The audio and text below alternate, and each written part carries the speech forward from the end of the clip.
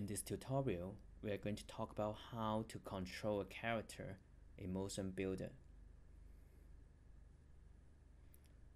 First, we drag in 11 as we did.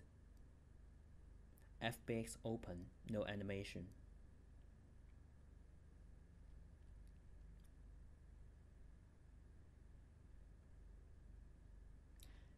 In the character control window, we select 11 to control it.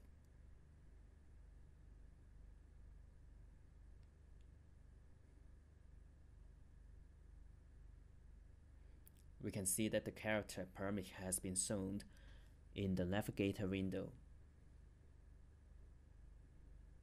Again, it's a good habit to reset all properties.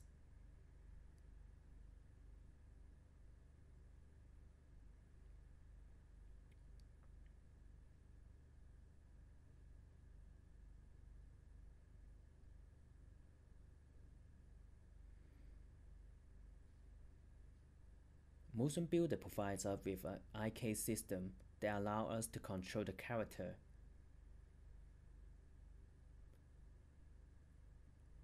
We can select the space mode for the main window. If we select normal, we don't see the bone skeleton. But if we select X-ray, we will see the bone skeleton structure and can use IK to control the posture.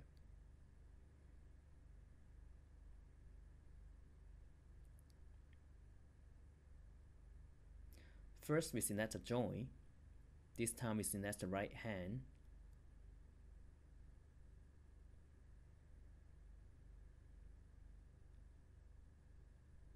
And then we press T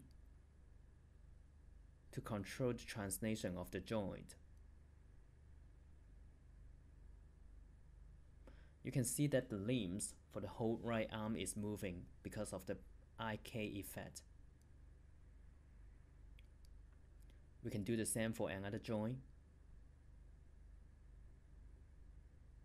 using a keyboard shortcut key T. And this time we will use the keyboard shortcut R to control the rotation of the joint. Notice that up to now, the characters is only moved by one limbs. This is because we have selected the body part IK, which means that the joint will only affect the corresponding limbs. However, if we select the full body IK here, when we drag a joint, the whole body will move according to the joint position.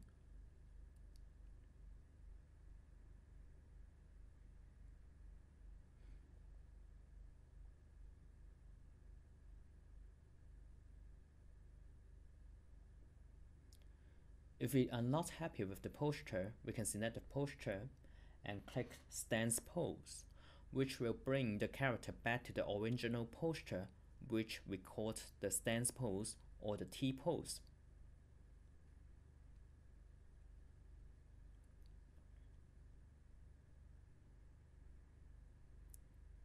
A good feature of MotionBuilder is that you can pin the translation of one joint,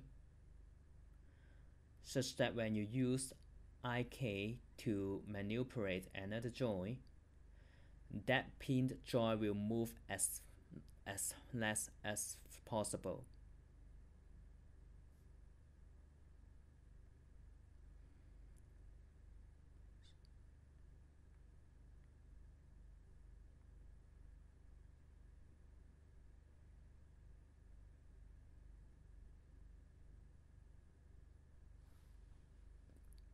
Similarly, you can apply